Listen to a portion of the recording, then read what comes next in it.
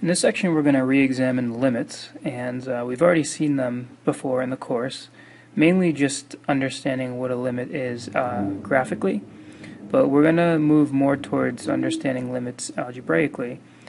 And so first is just a reminder what the definition or the informal definition of a limit is. So the definition is the limit of f of x as x goes to a equals L means that f of x gets arbitrarily closer to L as x gets arbitrarily close but not equal to a. So one term we might want to clarify is this phrase arbitrarily close, but that just means as close as you want to get. Okay, and so if you look at our picture here, if I was interested in what the limit of f of x was as x went to a, you imagine yourself on the graph moving towards a while staying on the graph, and you take note of which y value you're approaching. Now technically you need to consider what value you're approaching from both sides. So if I plant myself on the graph on either side of A and then start moving closer to A but stay on the graph, you can see that I'm approaching the y value L, and so that limit is equal to L. Similarly, the limit as x goes to b in this picture, we imagine ourselves planting or stepping onto the graph someplace surrounding next to b, and we start moving closer to b while staying on the graph. So I'm going to be moving to the right, approaching b, and what y value am I approaching? M. And then of course I should, if there's more graph over here, I'd be approaching from both sides and making sure that they agree. One thing to note is that the limit as x goes to a of f of x is equal to L, even though there's no point there, because limits really center on this idea of what you're approaching, not what's actually there. Whereas as we approach b, there is a value there, but that's really not significant at all. The important point is, what are we approaching? As we start to use some algebra on these limits, these properties here are pretty useful. So I'm not going to go through them one by one. You have them in front of you. We're going to apply them in an example on the next page. I think that's more useful than just going through this one by one. So let's say we've got information about these functions f and g. We've got that the limit of f of x as x goes to 5 is 6, and the limit of g of x as x goes to 5 is negative 3. And then we're asked to evaluate these limits here. I'm going to be very, very formal when I do this, using all the properties one step at a time. Although I think you'll start to realize that the computations can often be done in your head, but still, I'd like to see the rigor here. So I'm going to write it all out. So the first thing we can notice is we can use the sum and difference rule by breaking this up into two limits. And it's almost, you can almost view it as like distributing the limit side, or the limit sign, I should say. All right, so that's the limit of 3f of x minus the limit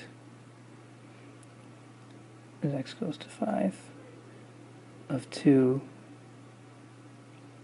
of g of x. And again, if you look at the properties I just listed, that's just the sum and difference property.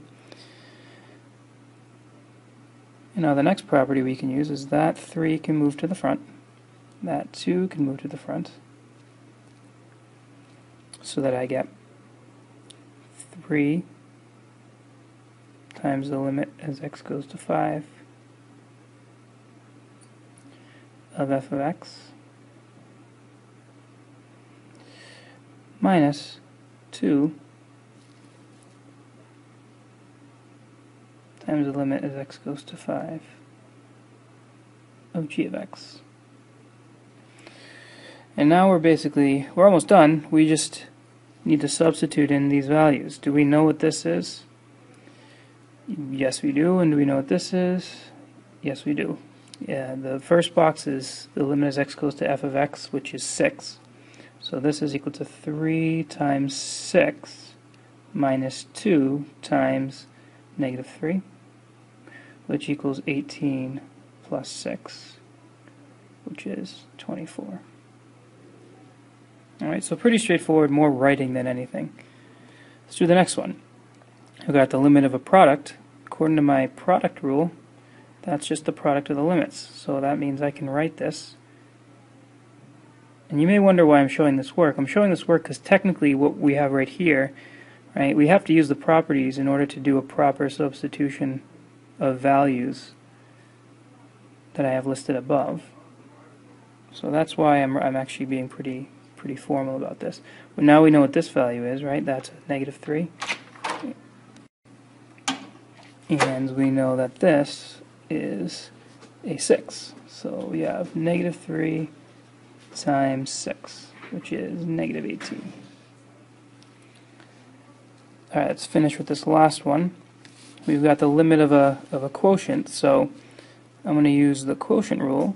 You can write that as the limit as x goes to 5 of that numerator, which is negative g of x, divided by the limit as x goes to 5 of that denominator, which is 3 times f of x. And now I can use that constant property by moving that negative out front, moving that 3 out front, to get me negative the limit as x goes to 5 of g of x divided by 3 times the limit as x goes to 5 of f of x. And now I can substitute those values.